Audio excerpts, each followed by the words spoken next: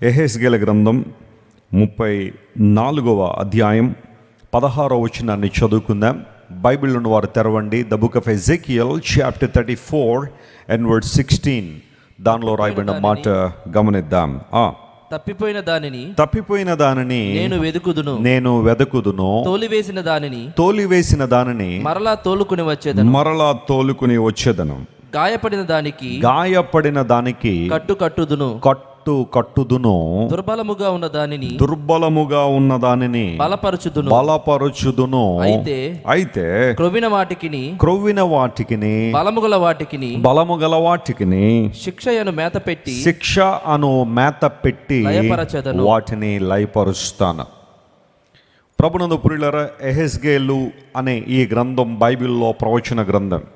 యెహెజ్కేలు అనే మాటకు దేవుడు బలపరుచును అని అర్థం.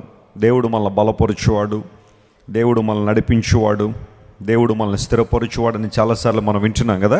సో ఎజెకియల్ అనగా దేవుడు నన్ను బలపరుస్తారు అనే అర్థం. ఈ 34వ అధ్యాయం దగ్గరికి వచ్చేసరికి దేవుడు తన గొర్రెలను పట్టించుకొనని అబద్ధ ప్రవక్తలు లేదా అబద్ధ కాపురుల గురించి దేవుడు హెచ్చరిక చేస్తూ చాలా విషయాలు ఆ పై వచనాల్లో దేవుడు మాట్లాడాడు. మందను కనికరించని కాపరులు, మందను పట్టించుకొని కాపరులు చాలామంది లోకంలో ఉన్నారు. అయితే ఒకానొక రోజు రాబోతుంది, నేనే నా మందను మేపుతాను, వాటిలో ఏవేవైతే తప్పిపోయినాయో వాటన్నిటిని వెదుగుతాను, గాయాల చేత ఉన్నవారి గాయాలు కడతాను, దుర్బలముగా ఉన్న వాటిని నేను బలపరుస్తాను. అయితే గర్వంతో అహంభావంతో నాకన్నీ తెలుసు, నేను ఎవరి మాట వినక్కర్లేదు అని క్రొవ్విన అనుభవాల్లో ఎవరైతే ఉంటారో, అంటే తమ సొంత బలం మీద ఎవరైతే ఆధారపడుతున్నారో అలాంటి వారికి శిక్ష అనే మేత పెట్టి వారిని లయపరుస్తానని దేవుడు కొంచెం కఠినంగానే ఇక్కడ మాట్లాడాడు. గమనించండి ప్రియులారా, దేవదేవుని యొక్క ప్రేమను మనం అర్థం చేసుకోగలిగితే తప్పిపోయిన వాటిని దేవుడు వెదుగుతానో వారిని బలపరుస్తానని వాగ్దానం ఆయన ఇస్తున్నాడు. ఈ నూతన సంవత్సరాన్ని ఎదుర్కొనక ముందు మనల్ని మనం ఎలా సిద్ధపరచుకోవాలంటే, తప్పిపోయిన మన జీవితాల్లో ఎలాంటి అనుభవాల్లో మనం తప్పిపోయామో మనం పరీక్షించుకున్నప్పుడు, గమనించుకుని దేవుని వైపు మనం చూసినప్పుడు దేవుడు మనల్ని వెదకి మనల్ని బలపరిచి తన మహిమ రాజ్యం కొరకు వాడుకోవడానికి ఆయన ఇష్టపడుతున్నాడు. ఈ సంవత్సరం జనవరి 1వ తారీఖు నుండి ఈ రోజు వరకు కూడా మనం చాలా విషయాల్లో బహుశా తప్పిపోయి ఉన్నామేమో. అయితే దేవుడు ఈ మీటింగ్లు ఎందుకు ఏర్పాటు చేశారంటే, వాటిని ఒకసారి మనం జ్ఞాపకం చేసుకుని మనల్ని మనం పరిశీలన చేసుకుని వాటి నుండి విడుదల పొంది క్రమమైన జీవితాన్ని అలవాటు చేసుకోవాలనే స్వపరీక్షకు అనుకూలంగా దేవుడు ఈ మీటింగ్స్ను ఏర్పాటు చేశారు. ఏదేదో సమయం ఎక్కువైపోయో లేకపోతే మనందరికీ ఏ పని పాట లేకుండా దేవుని సందికి రాలే. ఇంట్రోస్పెక్షన్, మనల్ని మనం పరీక్ష చేసుకోవడం, ఎగ్జామినింగ్ అవర్ సెల్ఫ్స్. ఎందుకోసం అంటే దేవుని గొప్ప కార్యాలు పొందుకోవాలని మనం ఆశిస్తున్నాం. రానున్న సంవత్సరం మన జీవితాల్లో గొప్ప కార్యాలు చూడాలని మనందరం కోరుకుంటున్నాం. అలాంటి కోరిక కలిగి ఉన్న మనందరం కూడా ఈ రాత్రి మనం ఏ విషయాల్లో తప్పిపోయామో జ్ఞాపకం చేసుకుని ప్రభువు వైపు తిరగగలిగితే ప్రభువు మనల్ని బలపరచడానికి ఆయన సిద్ధంగా ఉన్నాడు. He has done everything for us. దేవుడు సమస్తాన్ని మన కోసం చేశాడు. మనం చేయాల్సిన పని ఏంటంటే, తప్పిపోయిన అనుభవాలు మనలో ఉంటే దేవుని సన్నిధిలో ఒప్పుకొని రాత్రి మనలో మనం సంసిద్ధులుగా మార్చుకోవాలని లేఖనం సెలవిస్తూ ఉంది. చూడండి, కొన్నిసార్లు స్పోర్ట్స్ అండ్ గేమ్స్ని మనం చూస్తూ ఉంటే కొన్ని టీమ్స్ ఓడిపోతూ ఉంటాయి. వరల్డ్ కప్కి వచ్చిన తర్వాత, ఫైనల్కి వచ్చిన తర్వాత ఒక చెత్త పెర్ఫార్మెన్స్తో ఓడిపోగానే ఆ క్యాప్టెన్ దగ్గరికి మైకి తీసుకొస్తారు. మీరు ఎందుకు ఓడిపోయారో చెప్పండి అంటే, ఇప్పుడైతే నేను చెప్పలేను కానీ రేపు ఎల్లుండిలో మేము మీటింగ్ పెట్టుకుంటాం, రివ్యూ మీటింగ్ పెడతాము, కారణాలు విశ్లేషణ చేసి వాటిని సరిదిద్దుకోవడానికి ప్రయత్నం చేస్తాం. మరొక మ్యాచ్ కనుక మేము ఆడాల్సి వస్తే ఈ లోపాలన్నీ సరిదిద్దుకొని మమ్మల్ని మేము మరలా సిద్ధపరుచుకుని ఈసారి మంచిగా ఆడతామని ప్రతి క్యాప్టెన్, ఓడిపోయిన వాళ్ళందరూ ఆ మాట చెబుతూ ఉంటారు. కొన్నిసార్లు ఎలక్షన్స్ జరుగుతున్నప్పుడు ఎలక్షన్స్లో ఒక పార్టీ గెలవచ్చు, ఒక పార్టీ ఓడిపోవచ్చు. ఆ సందర్భంలో ఓడిపోయిన వాళ్ళు ఏమంటారంటే, ఇది ఎందుకు ఇలా జరిగిందో, ఎక్కడెక్కడ మేము బలహీనపడ్డామో, ఎక్కడెక్కడ ప్రజల నమ్మకాన్ని మేము కోల్పోయామో ఒకసారి మేమందరం కూర్చుని పరిశీలన చేసుకుని మాట్లాడుకున్న తర్వాత ఈసారి ఎలక్షన్స్కి మమ్మల్ని మేము సంసిద్ధులుగా చేసుకుని వెళ్తామని పాలిటీషియన్స్ కొన్నిసార్లు మాట్లాడుతూ ఉంటారు. చూడండి, ఎగ్జామ్ రాసిన వాళ్ళు ఎగ్జామ్ రాసిన తర్వాత రిజల్ట్ వచ్చే లోపల కీ అనేది ఇస్తూ ఉంటారు, పేపర్లో రిలీజ్ చేస్తారు, లేదంటే ఇంటర్నెట్లో రిలీజ్ చేస్తూ ఉంటారు. గ్రూప్ 1 ఎగ్జామ్స్ రాసేవాళ్ళు కానీ లేదా సివిల్స్ రాసేవాళ్ళు కానీ పరీక్ష రాసిన తర్వాత ఆ కీ అనేది రిలీజ్ చేస్తారు. ఎంసెట్ రాసిన వాళ్ళు కూడా, లేకపోతే నీట్ రాసేవాళ్ళు కూడా ఈ మాట అర్థం అవుతుంది. వారు పరీక్ష రాసిన తర్వాత కీ వచ్చిన తర్వాత నేను ఏ ప్రశ్నకి ఏ సమాధానం రాశాను, అసలు వాస్తవమైన సమాధానం ఏంటి అనేది బేరీజ్ వేసుకుని ఆల్మోస్ట్ రిజల్ట్ని చాలామంది ఎక్స్పెక్ట్ చేసేస్తారు. నాకు ఇన్ని మార్కులు వస్తాయి కాబట్టి ఈ ర్యాంక్ రావచ్చు అని కొంతమంది ఆలోచన చేస్తూ ఉంటారు. ఫెయిల్ అయిపోయిన వాళ్ళు పెద్దగా అవన్నీ పట్టించుకోరు అనుకోండి, ఎందుకంటే కొంతమంది ఉంటారు ఫెయిల్డ్ క్యాండిడేట్స్, ఇంక అన్నింటిలో ప్రతి ఎగ్జామ్లో ఫెయిల్ అయిపోతుంటారు. వాళ్ళు అంటారు మాకు కీస్తోను ఇలాంటి వాళ్ళతో పెద్ద సంబంధం ఏమి లేదు, రిజల్ట్ మాకు ఆల్రెడీ తెలుసు, మేము సరిగ్గా రాయలేదు కాబట్టి ఫెయిల్ అయిపోయా అని. అయితే గ్రో అవ్వాలనుకునేవారు, అభివృద్ధి పొందాలనుకునేవారు, ప్రోగ్రెస్ని చూడాలనుకునేవారు ఖచ్చితంగా తమ లోపాలు సరిదిద్దుకోవడానికి ఏం చేస్తారు చెప్పండి, ఆలోచన చేస్తారు. స్త్రీ లేదని ఒక మంచి వంట వండడానికి ప్రయత్నం చేసి ఆ వంట కాస్త అటు ప్రయత్నం చేసి ఇటు ప్రయత్నం చేసి ఒక 4 యూట్యూబ్ ఛానల్ ఆన్లో పెట్టుకొని వాళ్ళేం చెప్తున్నారు వీళ్ళని చెప్తున్నారని ఆఖరికి పాడు చేసిన తర్వాత భర్త అంత బాగాలేదమ్మా అనగానే ఇంకొక అవకాశం ఇవ్వండి, నెక్స్ట్ టైం బాగా చేస్తానండి, నన్ను నేను ఇంప్రూవ్ చేసుకుంటానని కొంతమంది మాట్లాడుతుంటారు. మనం అన్ని విషయాల్లో ఇంప్రూవ్ అవ్వాలని, అన్ని విషయాల్లో ప్రోగ్రెస్ని చూడాలని, అన్ని విషయాల్లో ప్రోస్పారిటీని చూడాలని ఆశిస్తున్న మనం ఎందుకు మనం ఆధ్యాత్మిక జీవితాలు అలాంటి నిర్ణయం తీసుకోవట్లేదు? ఆధ్యాత్మిక జీవితంలో ఒక ఉన్నతమైన మెట్టు ఎక్కాలి అంటే ఒక్కొక్క సంవత్సరం మన ఆధ్యాత్మిక జీవితంలో బలీయమైన స్థితికి రావాలంటే, దేవుణ్ణి మెప్పించే స్థానానికి మనం రావాలంటే, ఆధ్యాత్మికంగా పటిష్టమైన స్థానానికి రావాలంటే మనం చేయాల్సిన పని ఏంటంటే, ఎక్కడ నేను దేవుణ్ణి నొప్పించాను, ఈ సంవత్సరంలో ఎక్కడ నేను తప్పిపోయాను, ఏదైతే దేవుని కొరకు చేద్దాం అనుకుని కార్యాలు ఎక్కడ చేయలేకపోయానో పరీక్ష చేసుకుని నూతన సంవత్సరాన్ని మనం ఎదుర్కోగలిగితే ఖచ్చితంగా ఒక బెటర్ పెర్ఫార్మెన్స్ నెక్స్ట్ ఇయర్ మనందరం కూడా కలిగి ఉండడానికి దేవుడు ఒక ఉత్తమమైన ప్రణాళిక కలిగి ఉన్నాడు. నమ్మిన వారు స్తోత్రం చెప్పండి. హల్లెలూయా. దేవుని ఆలోచన ఎప్పుడు అంతే, తప్పిపోయిన నిన్ను వెతకాలనే దేవుడు ఆశిస్తున్నాడు. తప్పిపోయిన నిన్ను ఆ స్థితిలోనే ఉంచాలని దేవుడు కోరుకోవడం లేదు. ప్రేమమాడిన దేవుడి లోకాన్ని దిగి వచ్చి మనందరి కోసం శిలువలో మరణించి మరణాన్ని జయించి తిరిగి లేచింది ఎందుకు అంటే, మనం ప్రతి ఆదివారం కూడా ప్రభువా నీవు నా కోసం మరణించావు, మరణాన్ని జయించి తిరిగి లేచావు, నీకు స్తోత్రం అని కేవలం చెప్పేసి వెళ్ళిపోతామని కాదు. అంత గొప్ప త్యాగాన్ని, అంత గొప్ప శక్తిని దేవుడు ఎందుకు వ్యక్తీకరించాడు, ప్రత్యక్షపరిచారు అంటే, మనల్ని మనం పరీక్ష చేసుకుని ప్రతిరోజు ఒక నూతనమైన అనుభవాలతో నింపబడాలనే దేవదేవుడు ఆశిస్తున్నాడు. ఈ రాత్రి మనం ఏ ఏ విషయాల్లో తప్పిపోయామో జ్ఞాపకం చేసుకుందాం. ఈ సంవత్సరం అంతా కూడా మన పరిస్థితులు ఎలా ఉన్నాయో ఒకసారి ఆలోచన చేసుకుని మనల్ని మనం సరి చేసుకుని మనల్ని మనం శుద్ధీకరించుకుని ఒక నూతన అనుభవాలతో నింపడానికి దేవుని వైపు మనం చూద్దాం. భక్తుడైన యోబు ఒక సందర్భంలో ఇలా అన్నాడు. యోబు గ్రంథం 6వ అధ్యాయం 24వ వచనాన్ని ఒకసారి పరీక్ష చేద్దాం. చూడండి, యోబు గ్రంథం 6వ అధ్యాయం 24వ వచనాన్ని మనం చదువుతున్నాం. నాకు ఉపదేశము చేయుడి, నేను మౌనినై ఉండెదను. ఏ విషయమందు నేను తప్పిపోతున్నా, చూడండి ఆ మాట అండర్లైన్ చేసుకోండి. ఏ విషయమందు నేను తప్పిపోతినో అది నాకు తెలియజేయు. అది నాకేం చేయండి. ఎప్పుడైనా ఈ మాట మనం మాట్లాడామా? ఎప్పుడైనా ఈ మాటను మనం పలికామా? నేను ఏ విషయంలో తప్పిపోయానో దయచేసి నాకు తెలియచేయండి అన్నామా? లేదా ఎవరైనా తెలియజేస్తే తిరగబడుతున్నావా? కొంతమంది జీవితాలు ఎలా ఉంటాయంటే, ఏదైనా ఒక మంచి మాట చెబితే ఈ రోజుల్లో తిరుగుబాటుతనాన్ని ప్రదర్శించే వాళ్ళు ఉన్నారు. బాబు ఇలా కాదు నాయన అంటే తిరుగుబాటు, అమ్మ ఇలా కాదమ్మా అంటే అసలు నువ్వెవరో నాకు చెప్పడానికి అని అహంభావంతో మాట్లాడేవారు, ప్రవర్తించేవాళ్ళు ప్రపంచంలో చాలామంది ఉన్నారు. కానీ యోబు అంతటి భక్తుడు ఒకానొక సందర్భంలో అంటున్నాడు, దయచేసి నాకు ఉపదేశం చేయండి, నేను మౌనంగా ఉంటాను, నేను ఎక్కడ తప్పిపోయానో నాకు తెలియచేయండి. ఎందుకంటే మేమే తిరగబడ్డానికి కాదు, నన్ను నేను ఏం చేసుకుంటాను, నేను సరి చేసుకుంటాను. ఏమంటే యోబు ఏమన్నా సామాన్యమైన భక్తుడా? పోనీ ఈ మాట ఏదో అనడానికి.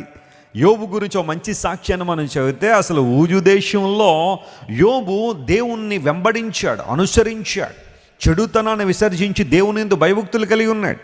మొదటి అధ్యాయం మొదటి వచనంలో యోబు గురించిన ఇంట్రడక్షన్ మనం చదివితే అమేజింగ్ ఇంట్రడక్షన్, చాలా చక్కని ఆ యొక్క వివరణ అక్కడ మనం చూస్తుంటాం. అలాంటి భక్తుడు శ్రమను ఎదుర్కొన్నప్పుడు, కష్టం ఎదుర్కొన్నప్పుడు, ప్రతికూలతను ఎదుర్కొంటున్నప్పుడు, నాకు ఇలాంటి ప్రతికూలత రావడానికి అదుగో వారు కారణం, అదుగో వీరు కారణం, అదుగో వారు కారణం అని వారి మీద వీరి మీద నెట్టివేయకుండా యోబు తన్ను తాను పరీక్ష చేసుకుంటున్నాడు.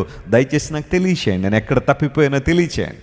యోబు అంతటి వాడే ఆ మాట అంటే మన జీవితాలు ఎలాంటివి చెప్పండి?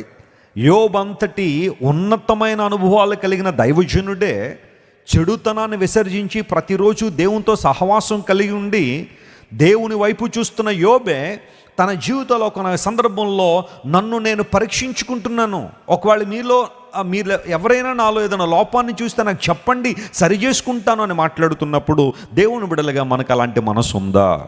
ఇంగ్లీష్లో చక్కని మాట ఉంటుంది, cause me to understand వెరిన్ I have ఎర్ర్డ్ అనే మాట వాడాడు. ఎర్రర్ అనగా పొరపాటు, తప్పు అనే మాటను మనం చూస్తే నేను ఎక్కడైతే నేను తప్పుగా ప్రవర్తించానో లేదా దేవునికి వ్యతిరేకంగా జీవించానో నాకు తెలియచేయండి. I would like to correct my self, నన్ను నేను కరెక్ట్ చేసుకోవడానికి ఇష్టపడుతున్నాను. అలాంటి మనసు ఎవరైతే ఈ రాత్రి కలిగి ఉండబోతున్నారో దేవుడు వారిని విశేషంగా దీవించబోతున్నాడు. హల్లెలూయా. రానున్న సంవత్సరం వారి జీవితాల్లో ఆశీర్వాద సంవత్సరంగా ఉండబోతుంది. ఎందుకోసం తెలుసా? ఒక తప్పులో వారు కొనసాగాలనుకోవట్లేదు, కానీ తప్పును సరి చేసుకుని ఎవరిని మహిమపరచాలనుకుంటున్నారు? దేవుని మహిమపరచాలని వారు ఆశిస్తున్నారు. మన జీవితాల్లో ఒకవేళ తప్పిపోవడం కొన్నిసార్లు సహజమే కావచ్చేమో, కానీ తప్పిపోయిన స్థితిలోనే ఉండాలని దేవుడు ఆశించట్లేదు. నువ్వు తిరిగి రావాలని దేవుడు కోరుతున్నాడు. నువ్వు తిరిగి ఆయన్ను కౌగలించుకోవాలని దేవుడు ఆశిస్తున్నాడు. నువ్వు తిరిగి ఆయన పాదాల దగ్గరికి రావాలని దేవుడు ఆశిస్తూ ఉన్నాడు. తప్పిపోయిన కుమారుడు గురించి బైబిల్లో చాలా విషయాలు మనం చదువుతూ ఉంటాం. లూకాసు వార్త 15వ అధ్యాయంలో తప్పిపోయిన కుమారుడు అనే ప్రతిసారి ఆయన గురించి మాట్లాడతాం, కానీ తిరిగొచ్చిన కుమారుడని చాలా తక్కువగా మాట్లాడుతూ ఉంటాం కదా. యూజువల్గా అతన్ని మనం అడ్రస్ చేసేది ప్రాడిగల్ సన్ అని మాత్రం అడ్రస్ చేస్తూ ఉంటాం. But most importantly, very interesting thing that we need to understand, he return back to his father. తన తండ్రి దగ్గరికి తిరిగి వచ్చాడు. తిరిగి వచ్చిన ఆ కుమారుడిని తండ్రి ఏమన్నాడు తెలుసా? ఈ నా కుమారుడు తప్పిపోయి తిరిగి వచ్చాడు, చచ్చిపోయి మరలా ఏం చేశాడు? బ్రతికాడు. అంటే తప్పిదములో నుండి లేదా తప్పిపోయిన పరిస్థితిలోంచి దేవుని దగ్గర తిరిగి రావడం అంటే చచ్చిన స్థితిలోంచి తిరిగి లేపబడమే. స్తోత్రం చెప్పండి, హల్లెలూయా. అంత ఇంపార్టెన్స్ ఉంది దానికి, అంత ప్రాముఖ్యమైన విషయాలు ఉన్నాయి. ఏదో చిన్నగా తీసుకోవడానికి లేదు. ఒక వ్యక్తి చచ్చిపోయి తిరిగి లేచినప్పుడు ఎంత ఆనందం ఉంటుందో, ఎంత పరవశం ఉంటుందో, తప్పిపోయి తిరిగి వచ్చినప్పుడు కూడా దేవుడు అలాగే ఆనందిస్తాడనే విషయంలో. ఈ సంవత్సరంలో ఏ విషయాల్లో మనం తప్పిపోయాం పరీక్ష చేసుకుందాం. పరిశుద్ధాత్మ దేవుడు స్కాన్ చేస్తున్నాడు వాళ్ళందరినీ. ప్రకోళ్ళ సంగతి పక్కన పెడదాం, మనలో మనం పరీక్షించుకుందాం ఈ రాత్రి. ప్రభువా, తప్పిపోయిన స్థితిలోనే ఉండాలని నేను ఆశించట్లేదు. I would like to come back to you. I would like to return to you, Lord. I would like to cling you. నిన్ను మరలా కౌగిలించుకోవాలని, నిన్ను హత్తుకోవాలని ప్రభువా, నిన్ను వెంబడించాలని నేను ఆశిస్తున్నాను.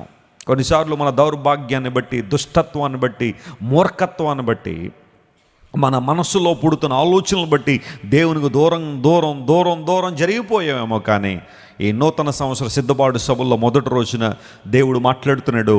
తప్పిపోయిన నీవు ఎక్కడ తప్పిపోయో గుర్తిస్తే, నువ్వు ఎక్కడ పడిపోయో గుర్తిస్తే, నువ్వు ఎక్కడ జారిపోయావో గుర్తిస్తే దేవుడు నేను లేవనెత్తడానికి ఆయన ఇష్టపడుతున్నాడు.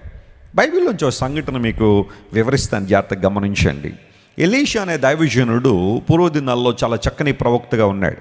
He was one of the wonderful profits used by God in those days.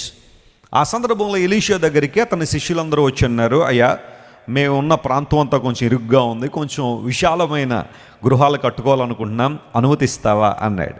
Elisha అన్నాడు, తప్పనిసరిగా మీరు వెళ్ళండి, యోర్దాను తీరం దగ్గరికి వెళ్ళి మీకు కావలసినవన్నీ కూడా తెచ్చుకోండి, విశాలపరచబడ్డం నాకు ఇష్టం అన్నాడు.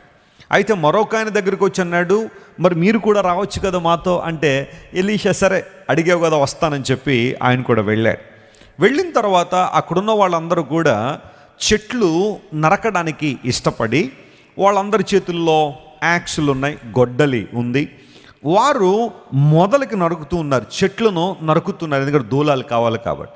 అందులో ఒకడు ఏమనుకున్నాడో, అందరం చేసినట్టు మనం చేస్తే ఏంటి, కొంచెం స్పెషల్గా చేద్దాం అనుకున్నాడు ఏంటో, మొదలు వదిలేసి పైకి ఎక్కి కొమ్మ కొట్టడం మొదలుపెట్టాడు, బ్రాంచ్ కొడుతున్నాడు, ఒక బ్రాంచ్. ఈ లోపల జరిగింది ఏంటంటే, ఆ గొడ్డలి జారిపోయి నీటిలో పడిపోయింది. పడిపోగానే అతడు కేకలు వేయడం ప్రారంభించాడు, ఏలినవాడా గొడ్డలి నీటిలో పడిపోయింది అన్నప్పుడు ఎలీషా ఏమన్నాడు తెలుసా, అది ఎక్కడ పడిందో చూపించు అన్నాడు. ఎలీషా గారికి తెలియదా? అతడు చెట్టు మీద ఉన్నాడు, బ్రాంచ్ కొడుతున్నాడు, ఈ లోపల గొడ్డలు పడిపోయిందంటే దాదాపు ± ఒక 20-30 మీటర్ల లోపులోనే ఆ గొడ్డలు ఉంటుందనే విషయం ఎలీషా గారికి తెలియదా? కానీ ఎందుకు అడిగాడు, ఎక్కడ పడిందో చూపించమనంటే, it is your responsibility to recognise where you have fallen, where you have lost your Joy, where you have lost your purity, where you have lost your holiness. నువ్వు ఎక్కడ నీ పరిశుద్ధతను కోల్పోయావో, ఎక్కడ నీవు స్వచ్ఛతను కోల్పోయావో, ఎక్కడ దేవునితో సహవాసాన్ని కోల్పోయావో, ఎక్కడ ప్రార్థనలో బలహీనపడ్డావో, ఎక్కడ దేవుని వాక్యానికి దూరమయ్యావో, ఎక్కడ దేవుని సంఘానికి దూరమయ్యావో, you must recognise that is your part. నీవు చేయాల్సింది ఏంటి అంటే, దేవుడు అన్నీ చేసేస్తాడని చెప్పి ప్రక్కన ఉండటం కాదు. మన ఉద్దేశం ఏమై ఉండాలంటే, ఎక్కడ పడిపోయిందో గొడ్డలు నువ్వు చూపించగలిగితే నేను అద్భుతం చేస్తానన్నాడు. ఆ వ్యక్తి మొదలు నరకకుండా కొమ్మ నరకడం తప్పు, గొడ్డలు ఎరువు తెచ్చాడట. ఇవన్నీ ఉన్నప్పటికీ కూడా ఎలీషా గారు ఒక అవకాశం ఇచ్చినప్పుడు వెంటనే చెప్పాడు, అయ్యా అదిగో ఎగ్జాక్ట్ ప్లేస్ అది, అక్కడ పడిపోయింది అయ్యా నా గొడ్డలి. నా జీవితంలో నేను అక్కడ ఓడిపోయాను, అక్కడ వైఫల్యం చెందానని ఆ ప్లేస్ని రికగ్నైజ్ చేశాడు.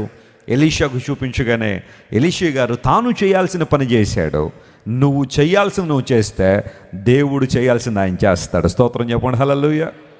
కొన్నిసార్లు చాలాసార్లు మన వైపు నుండే పెండింగ్లు ఉండిపోతుంటాయి వర్క్లన్నీ కూడా.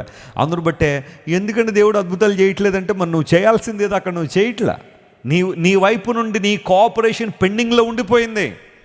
ఈరోజు నువ్వు ఎక్కడ పడ్డావో, ఎక్కడ తప్పిపోయావో, ఎక్కడ దేవునికి అవమానం తీసుకొచ్చావో, ఎక్కడ దేవునికి వ్యతిరేకంగా బ్రతికావో ఒక్కసారి పరీక్ష చేసుకుని నువ్వు ఆయన వైపు తిరగలిగితే ఖచ్చితంగా 2023 సంవత్సరం నీ జీవితంలో ఆశీర్వాదాలు చూడబోతున్నావు.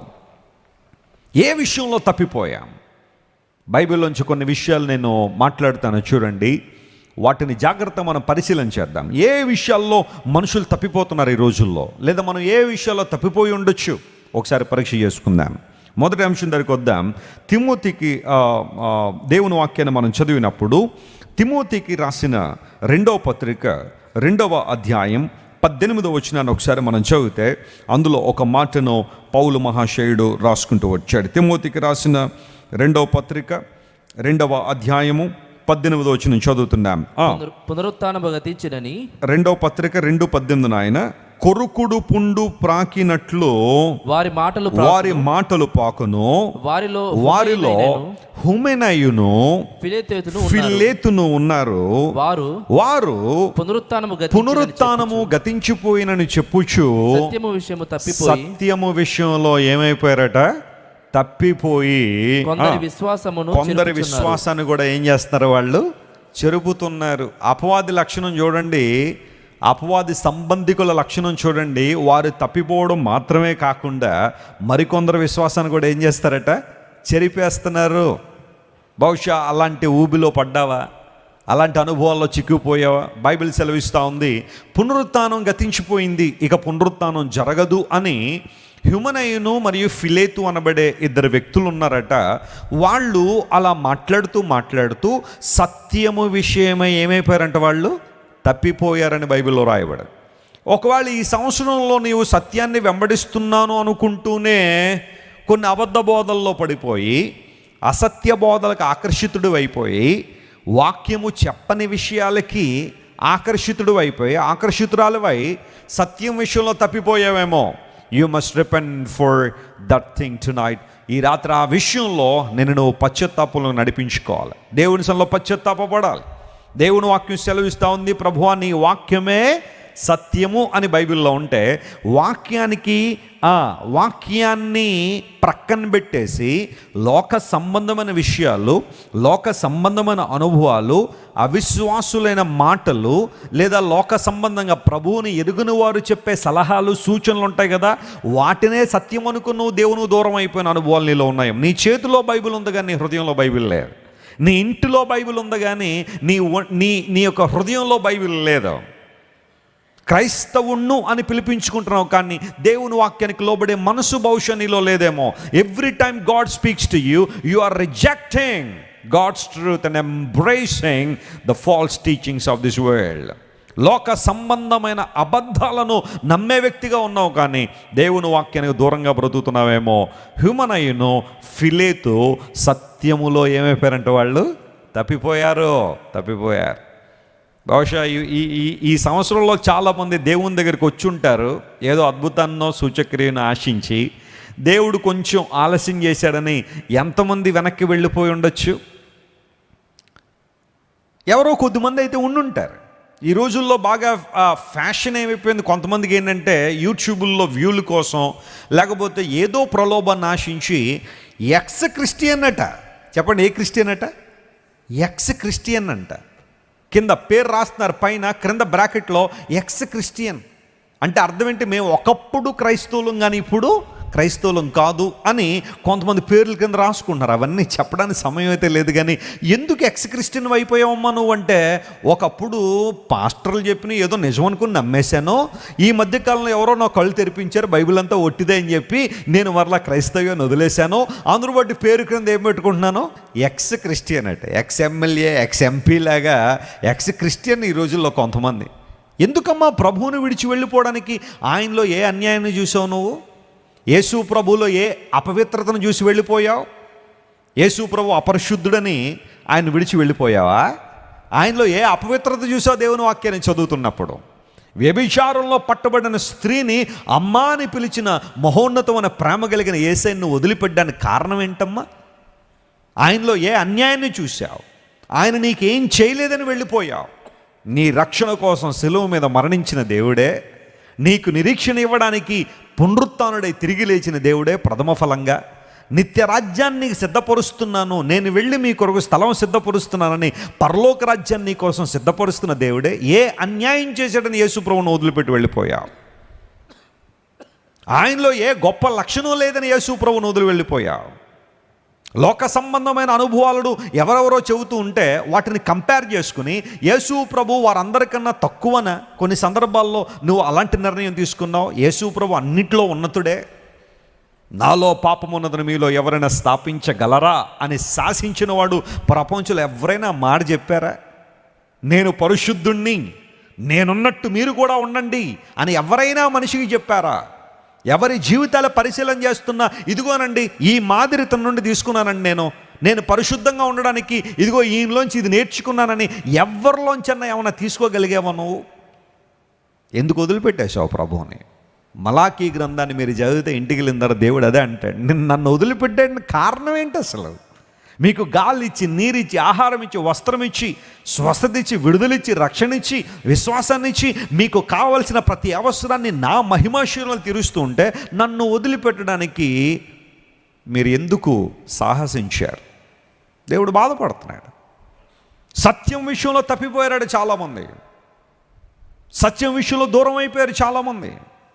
బైబిల్ సెలవిస్తూ ఉంది, ఒకవేళ నీవు కూడా అలాంటి అనుభవంలో ఉంటే, ఒక అబద్ధ ప్రచారాన్నో లేకపోతే ఒక అబద్ధ బోధనను నువ్వు ఎంబ్రేస్ చేసుకుని జీవం గల దేవుని సంఘాన్ని వదిలేసి, దేవుణ్ణి వదిలేసి, బైబిల్ పఠనాన్ని ప్రక్కన పెట్టేసి ప్రార్థనలో బలహీనపడిపోయావా? ఈరోజు దేవుడు నీతో మాట్లాడుతున్నాడు, నువ్వు తిరిగి రావాలి. నువ్వు తప్పిపోయిన స్థితిలో ఉండడం దేవునికి ఇష్టం లేదు. ఈ నూతన సంవత్సరం ఎదుర్కోకముందే నువ్వు సత్యంలో ఏ విషయంలో తప్పిపోయావో మరలా తిరిగి వచ్చేసాయి. ఎందుకంటే బైబిల్ దేవుని వాక్యము సత్యమైన దేవుని వాక్యమని చాలా ఖచ్చితంగా బైబిల్ సెలవిస్తూ ఉంది. యోహాను సువార్త 17వ అధ్యాయం 17వ వచనం మనందరికీ తెలిసిన వాక్య భాగమే. దానిలో రాసి ఉంది చూడండి, John the gospel chapter 17 and verse 17, సత్యమందు వారిని ప్రతిష్ఠ చేయుము, నీ వాక్యమే సత్యము.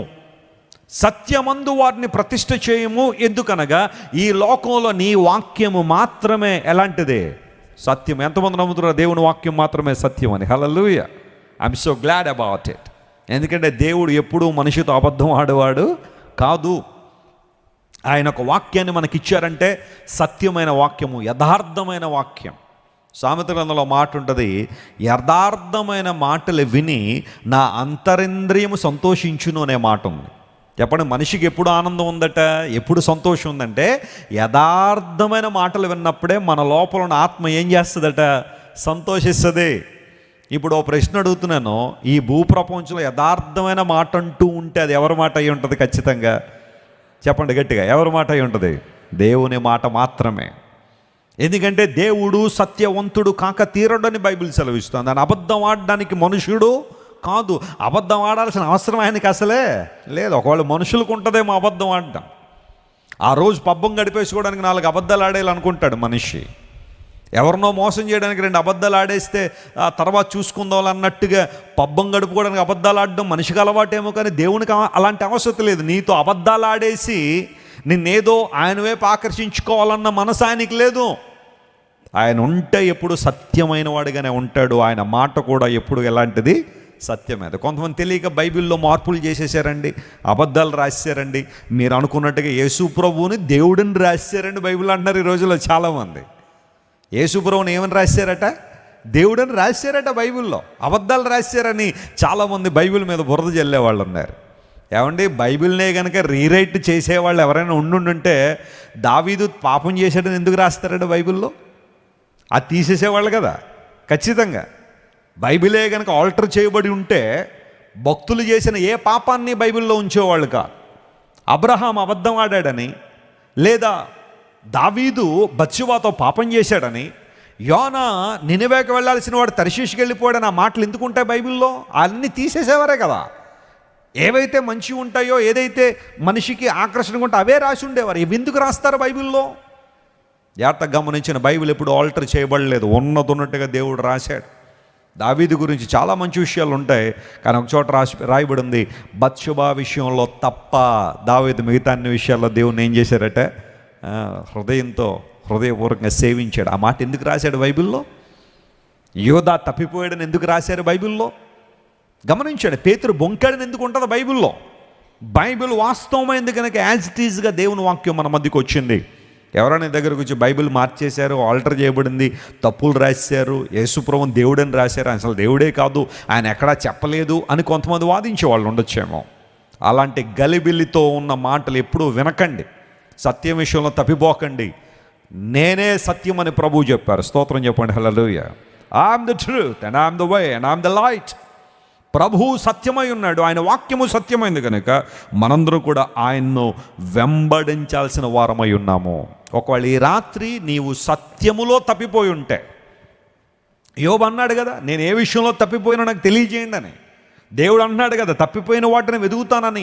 అయితే ఎక్కడ తప్పిపోయో మనం గుర్తించగలిగితే ఖచ్చితంగా దేవుడు మనల్ని లేవనెత్తుతాడు.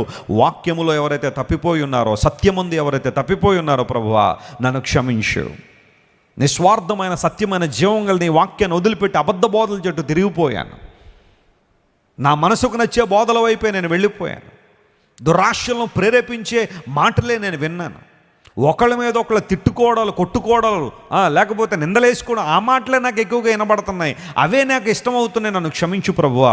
నీ వాక్యాన్ని పరిపూర్ణంగా నమ్మే, నీ వాక్యంలో స్థిరపడే కృప నాకు ఇవ్వండి ఈ రాత్రి దేవుణ్ణి అడుగుతామా?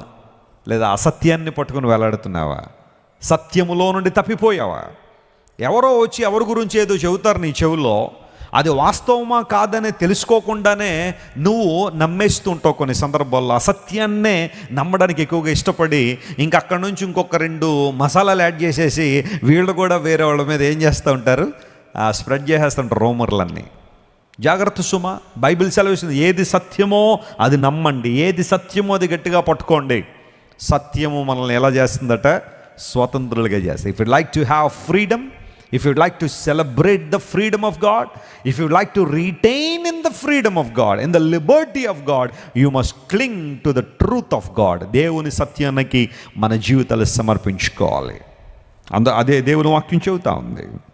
సత్యం విషయంలో మనం ఏం చేయకూడదట, తప్పిపోకూడదని లేఖనాల్లో రాయబడింది. ఒకవేళ ఈ సంవత్సరం మనం సత్యంలో తప్పిపోయినట్టుగా అనిపిస్తుంటే దేవుని సన్నిధిలో ఒప్పుకుందాం. Lord, help me to establish my self in your word.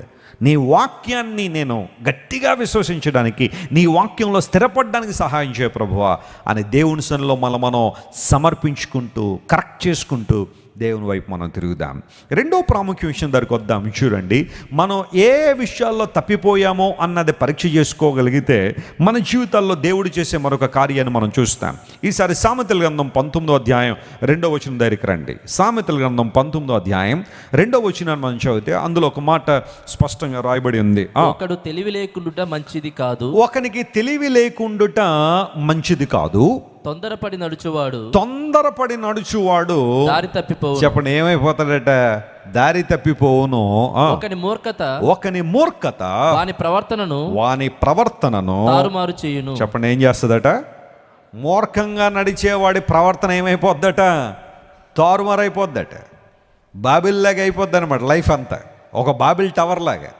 Babel tower దగ్గర అదే జరిగింది. బాబిల్ గోపురం దగ్గర ఒకళ్ళ భాష ఒకళ్ళకి అర్థం అవనందువలన కాన్ఫ్లిక్ట్ వచ్చింది, గొడవ వచ్చింది, కంటెన్షన్ వచ్చింది. ఇంక అక్కడి నుంచి చెదిరిపోవడం మొదలుపెట్టారు.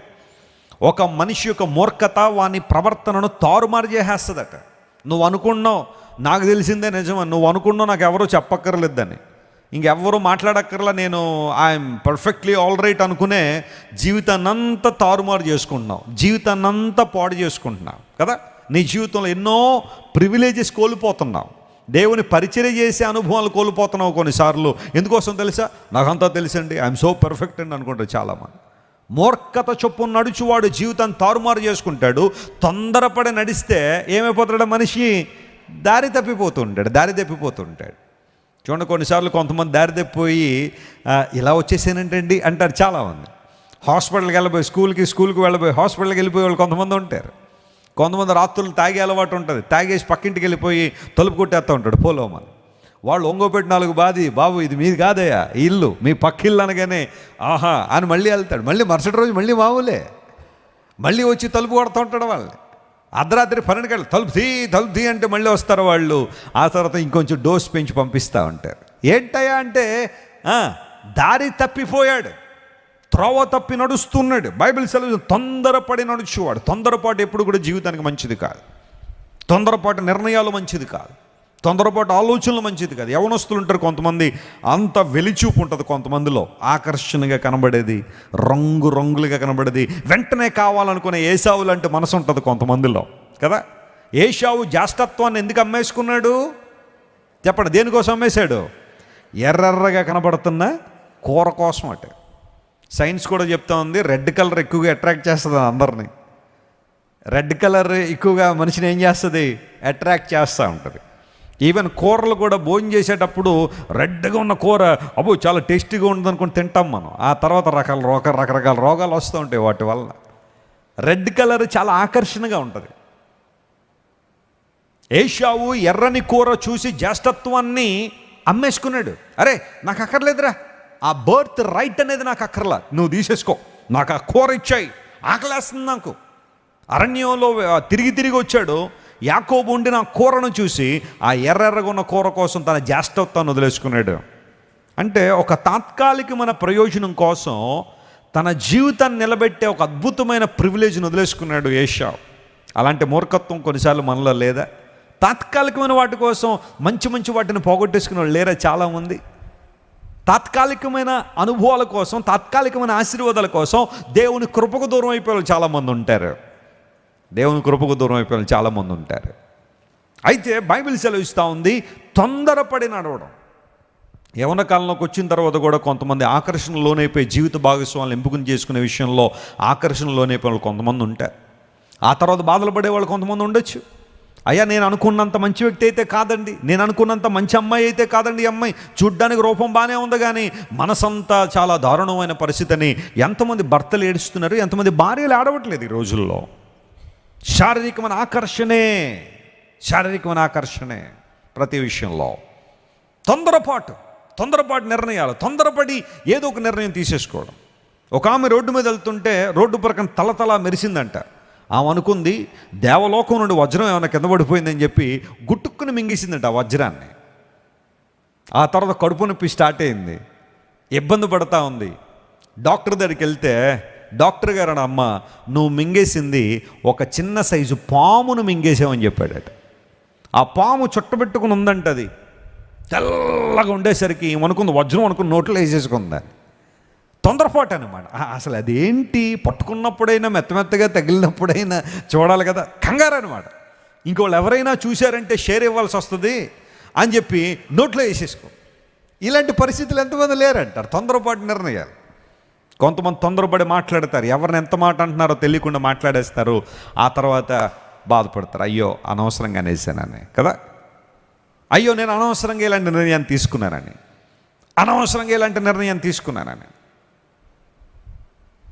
లేఖనాలు సెలవిస్తున్న తొందరపాటు జీవితానికి మంచిది కాదు. యాకోబు పత్రిక 3వ అధ్యాయం 2వ వచనం కూడా చదవండి. ఒక మాట అందులో కూడా ఉంది. యాకోబు పత్రిక 3వ అధ్యాయం 2వ వచనం. అనేక విషయములలో మనందరం ఏం చేస్తున్నాం? తప్పిపోవచ్చున్నాము.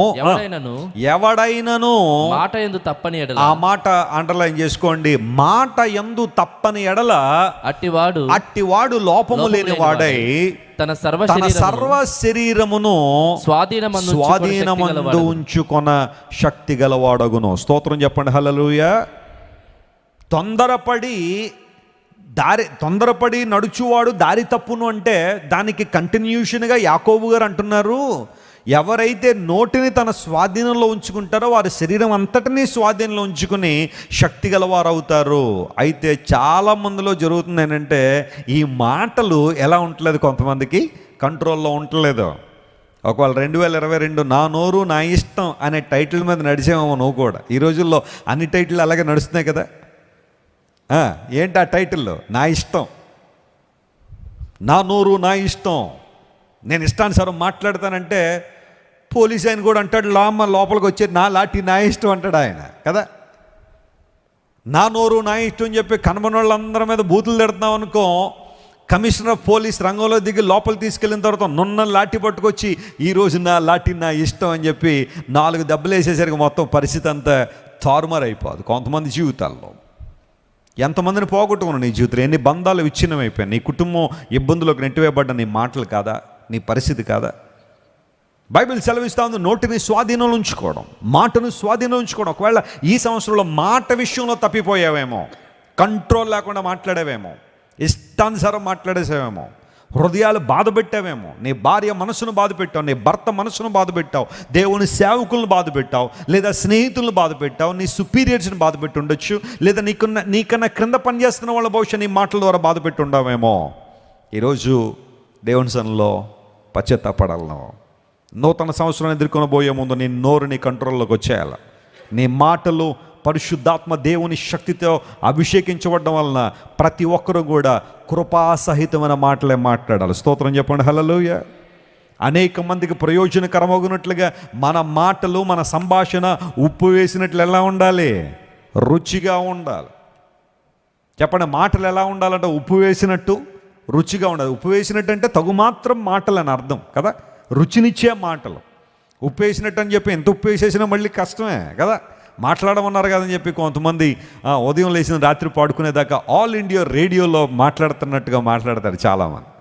రేడియోలు చూడండి, మనకి చెప్పడమే కానీ అవన్నీ వింటాయా? 1 వే కమ్యూనికేషన్ అన్నమాట. రేడియో ఆన్ చేయగానే వస్తూనే ఉంటాయి మాటలన్నీ మన దగ్గరికి వచ్చిన. అలా కాదంటే వింటదా రేడియో? కొంతమంది అలాగే ఉంటారు. మన జీవితాల్లో మాట విషయంలో తప్పిపోయామా? సరి చేసుకుందాం. ప్రభువా, ఒకవేళ ఇంతవరకు అనేక మందిని గాయపరిచానేమో, అనేక మందికి ఇబ్బంది కలిగించానేమయ్యా. బ్రతుకులు కట్టాల్సిన నేను, గాయాలు కట్టాల్సిన నేను, బ్రతుకులు నిలబెట్టాల్సిన నేను, అనేక మందికి ఆదరణ ఇవ్వాల్సిన నేను, అనేక మంది క్షేమాన్ని ప్రకటించాల్సిన నేను, శాంతి ప్రకటించాల్సిన నేను, శాపవచనాలు మాట్లాడానేమో, మాట్లాడకూడని బూతు మాటలు మాట్లాడానేమో, వ్యర్థమైన సరసోక్తులు మాట్లాడానేమో, ఒకవేళ నా నోరు ప్రభువా పవిత్రమని మాటలు, నీ పాటలు, నీ వాక్యము మాట్లాడేసింది పోయి లోక సంబంధమైన విషయాలు నా నోరు మాట్లాడిందేమో, నన్ను క్షమించయ్యా, నా నోటిని కాల్చండి ప్రభు అని దేవుని సల మనం అడగగలమా? ఈ రాత్రి దేవుని దర్శనాన్ని చూడగానే యెషయా గుర్తించాడు, ప్రభువా నేను అపవిత్రమైన, చెప్పండి గట్టిగా, ఏ పెదవులు ఉన్నాయంట? అపవిత్రమైన పెదవులు. అత్యున్నత సింహాసనమ దేవుడు ఆసీనుడై ఉంటాం.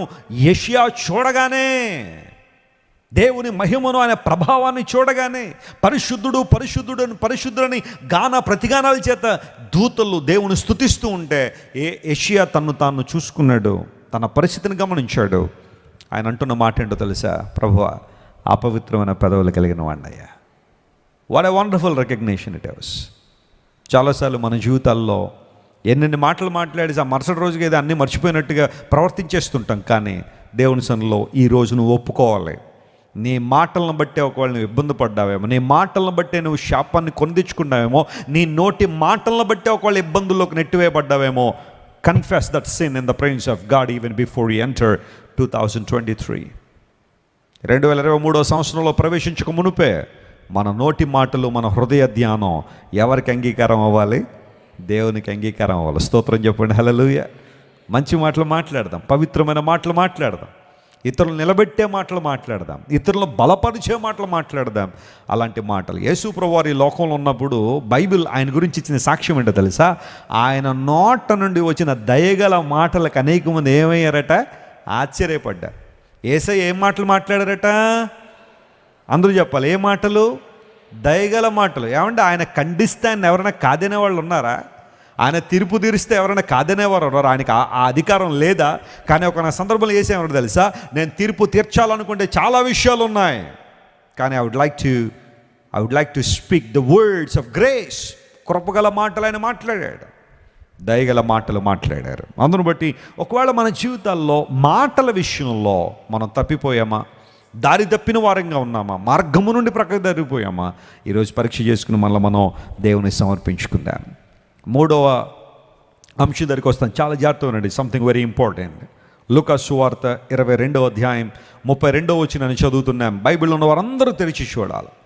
ఎక్కడ తప్పిపోయామో పరీక్షించుకుంటున్నాం మనం. మొట్టమొదటిగా సత్యం విషయంలో తప్పిపోయామా పరీక్షించుకుందాం, సరి చేసుకుందాం. మాట విషయంలో తప్పిపోయి తొందరపడి ప్రవర్తించడం వల్ల, తొందరపడి మాట్లాడడం వల్ల దారి తొలగిపోయామా పరీక్షించుకుందాం. మూడవది, ఎక్కడ తప్పిపోయే అవకాశం ఉంది అంటే దేవుడే మాట్లాడుతున్నాడు స్వయంగా. ఆ మాటను చూద్దాం. లూకా సువార్త 22వ అధ్యాయం 32వ వచనం. నీ నమ్మిక తప్పిపోకుండునట్లు, నీ నమ్మిక తప్పిపోకుండునట్లు నేను నీ కొరకు వేడుకుంటున్నాను. నేను నీ కొరకు ఏం చేశాను? వేడుకున్నాను. నీ మనసు తిరిగిన తరువాత, నీ మనస్సు తిరిగిన తరువాత నీ సహోదరులను స్థిరపరచమని నువ్వేం చేయాలా? స్థిరపరచాలి. దేవుడు సీమోనుతో మాట్లాడుతున్నా. పై వచనాన్ని చదివితే అక్కడ ఇలా ఉంటుంది, సీమోను సీమోను, ఇదిగో సాతాను మిమ్మును గోధుమల వలె పట్టి జల్లించుటకు మిమ్మల్ని కోరుకున్నాడు గాని. స్తోత్రం చెప్పండి ఒకసారి. హల్లెలూయా. ఆ కాని అనే మాటకు మనం స్తోత్రం చెప్పాలి దేవునికి. సాతానట మనల్ని పట్టుకుని ఏం చేద్దాం అనుకుంటున్నాడట? జల్లించేయాలనుకుంటున్నాడట. గోధుమలు పట్టి జల్లించినట్లుగా జల్లించాలనుకున్నాడు. కానీ నేను నీ నమ్మిక తప్పిపోకుండానట్లు నీ కొరకు ఏం చేశాను? నేను వేడుకున్నాను. మన కొరకు విజ్ఞాపన చేసే దేవుడు మన పక్షాన ఉన్నాడు. స్తోత్రం చెప్పండి. హల్లెలూయా. Jesus is interceding for each and every believer. ప్రతి విశ్వాస నిమిత్తం ప్రభు అని యేసుక్రీస్తు విజ్ఞాపన చేస్తున్నారు. ఆ నమ్మిక తప్పిపోకుండానట్లుగా ఆయన మన నిమిత్తం ఏం చేస్తున్నాడు? విజ్ఞాపన చేస్తాడు. అంటే ఆయన మన నిమిత్తం కోరిక కలిగి ఉన్నాడు. నమ్మకం విషయంలో మనం ఏం చేయకూడదు అనమాట? తప్పిపోకూడదు. నమ్మిక విషయంలో తప్పిపోకూడదు. బహుశా ఈ సంవత్సరంలో దేవుని నమ్మాల్సిన మనం, దేవుని వాక్యాన్ని నమ్మాల్సిన మనం, దేవుడు మన పక్షాన ఉన్నాడని దేవుని వాగ్దానాలు నమ్మాల్సిన మనం మరేవేవో నమ్మేవేమో, మరే ఏ విషయాలు విశ్వసించావేమో. బైబిల్ సెలవిస్తూ ఉంది, నీ నమ్మిక ఎప్పుడు తప్పిపోకూడదు. ఇప్పుడు ఎవరి మీద నమ్మిక? అందరూ చెప్పండి. మన నమ్మిక ఎవరి మీద ఉంది? దేవుని మీద ఉందని గట్టిగా చెప్తున్నాం, కానీ చాలాసార్లు మరి ప్రాక్టికల్గా వాటిని చేయలేకపోతాం. కొంతమంది థియరీలో బాగా స్ట్రాంగ్గా ఉంటారు, కానీ ప్రాక్టికల్కి వచ్చేసరికి ఏమైపోతూ ఉంటారు? ఇబ్బంది ఫాలైపోతూ ఉంటారు. థియరీలో బాగా స్ట్రాంగ్గా ఉంటారు, నేర్చుకునే విషయాలు. నేను కాలేజ్ చదువుతున్నప్పుడు ప్రాక్టికల్స్ ఉండేవి. కెమిస్ట్రీ ల్యాబ్కి వెళ్ళిన తర్వాత నా పక్కన స్నేహితుడు ఒకడు ఉండేవాడు. అది చదివేటప్పుడు బాగానే చదివేవాడు, కానీ ప్రాక్టికల్స్లోకి వచ్చేసరికి మరి ఏమైపోయిందో తెలీదు, రకరకాలుగా బిహేవ్ చేస్తూ ఉండేవాడు. అప్పటికే మా లెక్చరర్ చెప్తాను, కెమిస్ట్రీ ల్యాబ్లో జాగ్రత్తగా ఉండాలి, ఆ యాసిడ్లన్నీ జాగ్రత్తగా మిక్స్ చేసేటప్పుడు కలిపేటప్పుడు జాగ్రత్తగా ఉండాలని చెప్తా ఉంటే నా పక్కన ఉన్నవాడు అలా ఉండేవాడు కాదు. ఆ థియరీ దగ్గర బాగానే తల ఊపేవాడు, కానీ ల్యాబ్లోకి వచ్చేసిన తర్వాత మరి ఏమనిపించో కొత్త సైంటిస్ట్గా ఏమన్నా అవతారం ఎత్తాలనుకున్నాడేమో, అవి ఇవి తీసుకుని కలిపేసి బుసు ఉండండి అంటే మొత్తం క్లాస్ అంతా పాడైపోయేది, ప్రాక్టికల్ అంతా నాశనం అయిపోయేది. ఒకసారి అలాగే సల్ఫ్యూరిక్ యాసిడ్ పోసుకుని నా మీద వేసేసాడు పట్టుకొచ్చి, చొక్కా అంతా కన్నం పడిపోయింది. ఆ రోజు ఎంత ఇబ్బంది పడ్డానో ఇంటికి రావడానికి. లోపల బనీన్ ఉంది కాబట్టి పర్లేదు, కానీ లేకపోతే ఇబ్బంది అయిపోతుంది నాకు. రోడ్డు మీద ఏంటి ఈ యవనస్తుడు చొక్కాలు చెప్పుకుని వెళ్తాడు అని అనుకునేవాళ్ళేమో. సల్ఫ్యూరిక్ యాసిడ్ వేసేసాడు నా మీద, అడుగలి పీటుగలి అతని మీద పడింది అనుకోండి. చాలాసార్లు మనం థియరీ చాలా స్ట్రాంగ్గా ఉంటుంది, కానీ ప్రాక్టికల్ దగ్గరికి వచ్చేసరికి ఇబ్బంది పడుతూ ఉంటాం. దేవుని నమ్మాలి, నమ్ముతున్నాను ప్రభువా, నిన్నే నమ్ముకున్నానయ్యా అని పాటలు పాడుతాం, దట్స్ ఓకే. కానీ ఏదైనా శ్రమ రాగానే ప్రభు నన్ను వదిలేశాడండి, ఆయన నన్ను విడిచిపెట్టేశాడండి, అందరికీ మేలు చేస్తాడు, నాకు మాత్రం చేయడండి ఆయన. అందరినీ ఇష్టపడతాడు, కానీ నేనంటే ఎందుకు ఆయన కట్టేశాడండి నా మీద. శ్రమలే తప్ప నా జీవితంలో ఆశీర్వాదాలు లేవన్నట్టుగా కొంతమంది చాలా ఇబ్బంది పడిపోతూ ఉంటారు. బైబిల్ సెలవిస్తాం, మీ నమ్మిక తప్పిపోకుండానట్లుగా జాగ్రత్త పడండి. నేను కూడా అదే వేడుకుంటున్నాను. ఏ విషయంలో కూడా మనం తప్పిపోకూడదు. నమ్మిక విషయంలో అసలు ఏం చేయకూడదు, మనం ఒక్కసారి ప్రభువును గట్టిగా పట్టుకున్నామంటే జీవితాంతం దేవుని నమ్మడమే మన పని. స్తోత్రం చెప్పండి, హల్లెలూయా. మార్త విషయంలో దేవునికున్న ప్రణాళిక దేవుడు చెప్పాడు, మార్త నువ్వు నమ్మితే దేవుని మహిమను చూస్తావు. ప్రపంచం ఏముంటుందంటే ముందు ఆయన మహిమను చూపించమనంటే ఆ తర్వాత నమ్ముతామంటారు ప్రపంచం. కానీ దేవుడు అన్నాడు, ముందు నువ్వు నమ్ము, ఆ తర్వాత ఏం జరుగుద్ది, అద్భుతంగా. సైన్స్ చెప్పేది అదే, ఫస్ట్ సీ అండ్ బిలీవ్ అంటారు. ముందు నువ్వు చూడు, ఆ తర్వాత నమ్ము. కానీ దేవుని దగ్గర అది లేదు. God is better then any kind of science. దేవుడు సకల శాస్త్రాలు విజ్ఞానం కన్నా చాలా గొప్పవాడు. ఆయన అంటున్నాడు, నువ్వు విశ్వాసంతో ముందు నమ్ము, అప్పుడేం చూస్తావు, అద్భుతాలు చూస్తావు. యోర్దాను నదిని దేవుడు ఏకరాశిగా నిలబెట్టాలనుకున్నాడు ఆదాము అనే పురంలో. ఎందుకంటే ఇశ్రాయేల్ ప్రజలందరూ నించున్నారు, ఎదురుగా కనాన్ దేశం కనబడుతుంది. ఆ కనాన దేశానికి ఇశ్రాయేల్ ప్రజలకు మధ్యలో యోర్దాన్ నది గట్ల వెంబడి ప్రవహిస్తుంది. ఎందుకంటే దట్ వాజ్ హార్వెస్ట్ టైం. అది కోతకాలంలో యోర్దాన్ నది బాగా ఉధృతంగా ప్రవహిస్తుంది. జూలై ఆగస్టు మాసాల్లో గోదావరి నది ఎలా ప్రవహిస్తుందో ఆ సందర్భంలో దేవుడు అన్నాడు, యాజకులు ఎవరైతే ఉన్నారో వారు దేవుని మందసాన్ని పట్టుకుని ఉన్నారు కాబట్టి వారి అరికాలు నీటిలో ముంచమని చెప్పండి. ప్రవహిస్తున్న నీటిలో వారి అరికాలు ముంచండి, అప్పుడు నీళ్లు నిలబడిపోతాయి అనగానే, ఒకవేళ ఆ యాజకుల గుంపులో ప్రస్తుత దినాల్లో ఉన్న వాళ్ళు ఎవరైనా ఉంటే వాళ్ళు ఏమన్నారు తెలుసా, ప్రభు నువ్వు అన్నట్టే వచ్చి కాలు పెట్టామనుకో, కొట్టుకుపోయామనుకో, ఎవరు కాపాడతారే మమ్మల్ని, ఎవరు మమ్మల్ని పైకి లేవనెత్తారు ఈ ప్రవాహంలో, అందును బట్టి నువ్వు ఆ నీళ్ళు ఏదో ముందు ఆపే, ఆ తర్వాత ఒక్క కాలు మాత్రమే కాదు 2 కాళ్ళైనా మేము మాత్రమే కాదు జనం అంతా పెడతారన్నట్టుగా మాట్లాడతాం మనమైతే. కానీ దేవుడు అన్నాడు, ప్రూవ్ యువర్ సెల్ఫ్, ముందు నువ్వు కాలు పెట్టి అక్కడ అద్భుతం జరుగుద్ది అన్నాడు. ఆనాటి యాజకులను మనం అభినందించాలా, వారు వచ్చి వారి అరికాళ్ళు యోర్దాను నది ప్రవాహానికి తగలగానే నీళ్ళు ఏమైపోవడం ప్రారంభించాయి, అక్కడ ఆగిపోవడం ప్రారంభించి. First you must believe God, నీ దేవుడు నీ పక్షాన ఉన్నాడని, ఆయన తన అరచేతుల్లో నిన్ను చెక్కుకున్నాడని, నిన్ను విడువను ఎడబాయనని వాగ్దానం చేసిన దేవుడు తన మహిమతో నింపుతాడని నువ్వు నమ్మగలిగితే ప్రభు నీ జీవితంలో గొప్ప కార్యాలు జరిగిస్తాడు.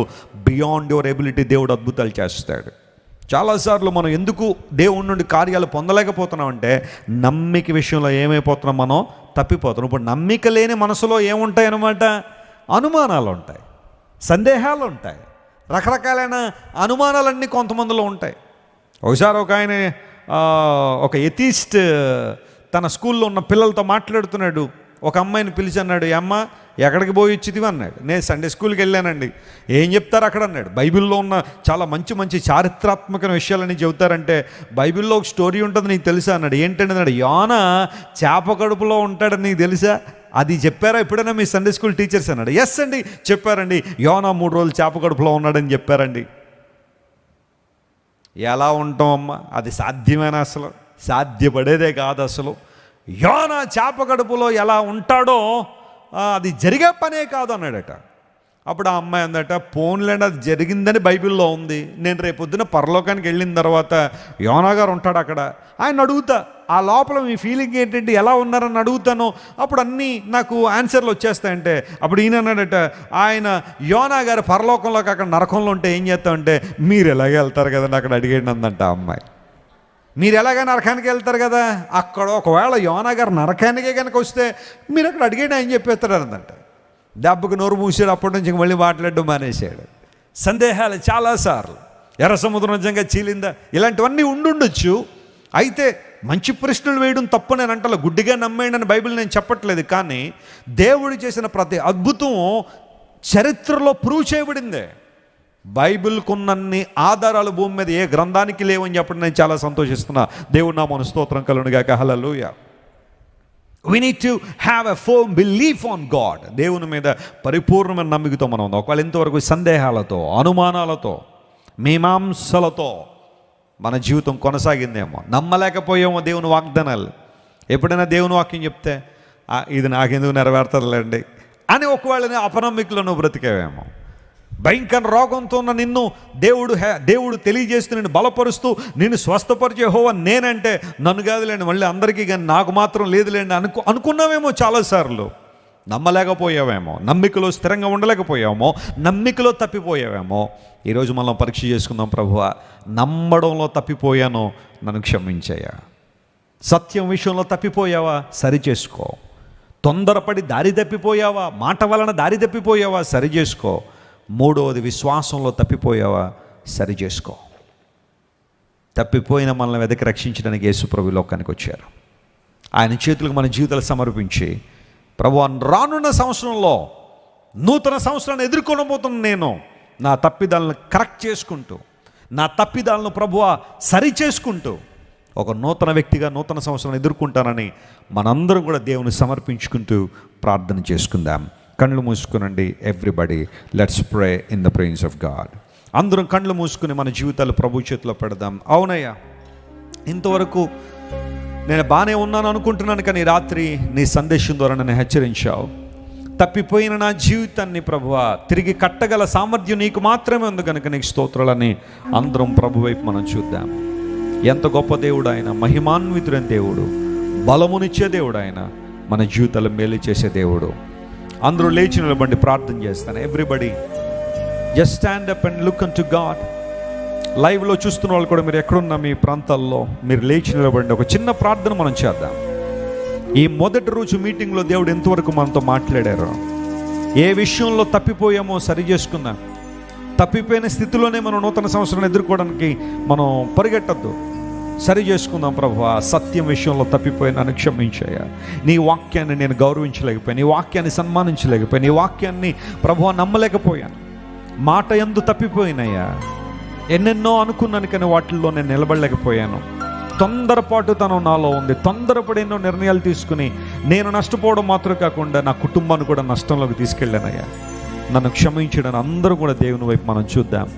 యేసయ్య ఎంత ప్రేమ గలవాడంటే తప్పిపోయిన నేను వెతకాలని కోరుతున్నాడు. నీ గాయాలు కట్టాలని దేవుడు ఆశిస్తున్నాడు. దుర్బలమైన వాటిని నేను పోషిస్తానని దేవుడు మాట్లాడుతున్నాడు. అలా కాని పక్షంలో గర్వము అహంభావంతో ఉంటే ఆయన ఉద్దేశాలు వేరుగా ఉన్నాయి. కానీ ఎవరైతే తమను తాము తగ్గించుకుని దేన మనసుతో దేవుని వెంబడిస్తున్నారో దేవుడు వారి జీవితాల్లో గొప్ప కార్యాలు చేయడానికి ఆయన ఇష్టపడుతున్నాడు. అందరం మన రెండు చేతులు ఆకాశం చెప్దాం. ఈ మైనర్ అందరం ప్రభు వైపు చూడండి. ప్రభు మన జీవితాల్లో గొప్ప కార్యాలు జరిగిస్తున్నాడు. ఈ మైనర్ తప్పిపోయిన నన్ను వెదకి రక్షించి మంచి కాపరివై నాకై ప్రాణమిచ్చితివే. తప్పిపోయిన నన్ను వెదకి రక్షించి మంచి కాపరివై నాకై ప్రాణమిచ్చితివే. ఏమివ్వగలను నీయనలేని ప్రేమకై విరిగిన హృదయమే నడిపింతును.